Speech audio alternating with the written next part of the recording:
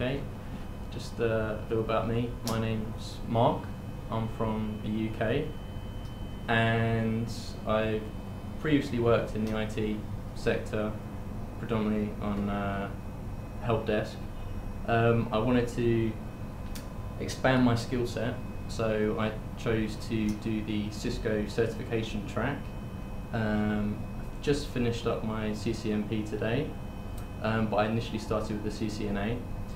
I had a fairly basic understanding of IP addresses in terms of help desk administration, but I really wanted to just grow and take it to the next step so I can progress with my career. What can I say? Thailand's a great place. I did do a lot of research into where I'd like to study.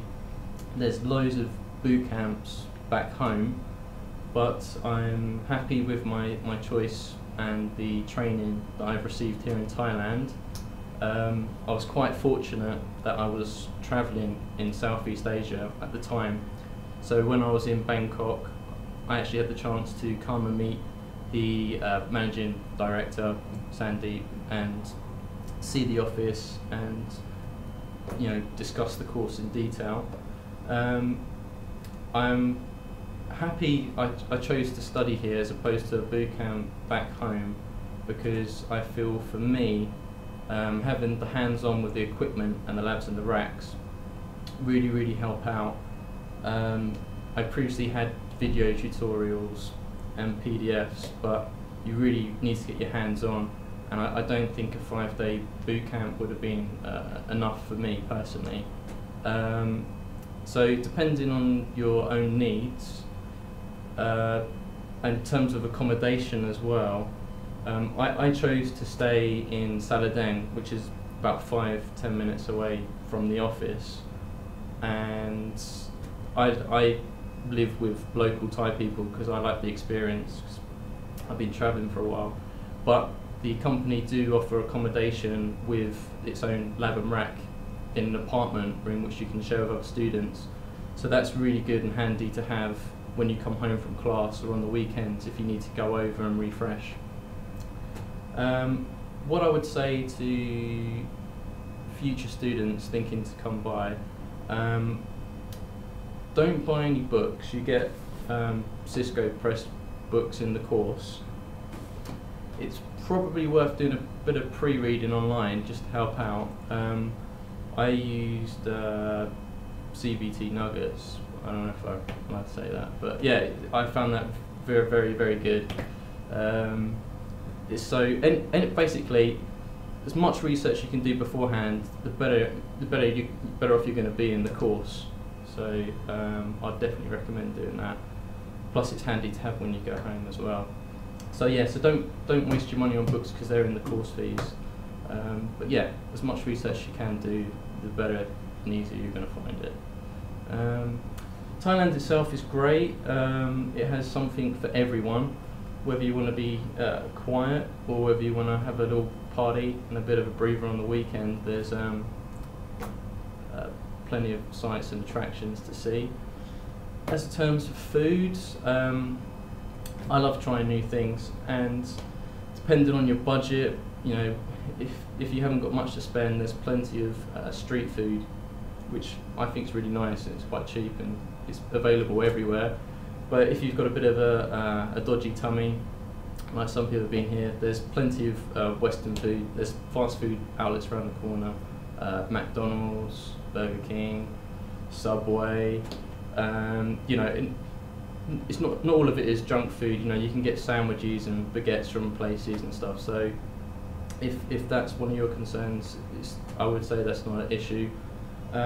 Accommodation wise, as I mentioned before, I did my own thing at the time, but now they have apartments put in place for students, and I'd probably encourage to take advantage of that, because getting your hands on the racks and practicing command lines is very important, and I think being around other students as well will probably help motivate you, and you can bounce ideas off each other and question each other, and it's quite good.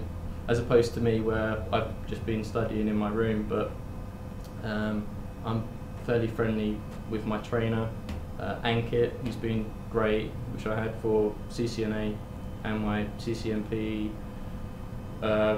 routing, switching and troubleshooting, which I'm finishing up today.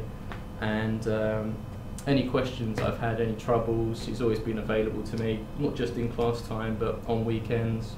When I was preparing for my CCNA exams, I did lots and lots of practice questions at home, and any questions or queries that I had, because Cisco do ask tricky questions at times, when even when the theory's good, they'll try and catch you out. He's always been there for me, so I give top marks for that.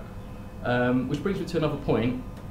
It's a bit of a no-brainer, but you definitely want to bring your laptop with you, because it's handy in class.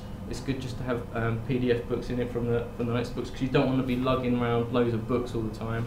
Plus, if you have the video tutorials that I mentioned before, plus it's good just to have lab simulators as well.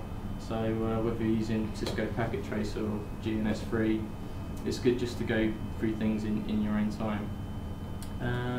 So yes, that's food, accommodation, lifestyle in Thailand is yeah, really good. People are really friendly. I wouldn't worry about language barrier. Most people speak pretty small pidgin English, but you're not going to have any problems. In terms of climate, I think it's like a steady 33, 34 degrees most of the time, but the offices are all air conditioned and in good order, so that's, for me, it's not an issue. I just wear shorts and t-shirts every day, and I'm comfortable. Yeah, so apart from that, I'm very happy. Halfway through at the moment my Cisco certification track. I've got switching and voice to go, which I'm really looking forward to.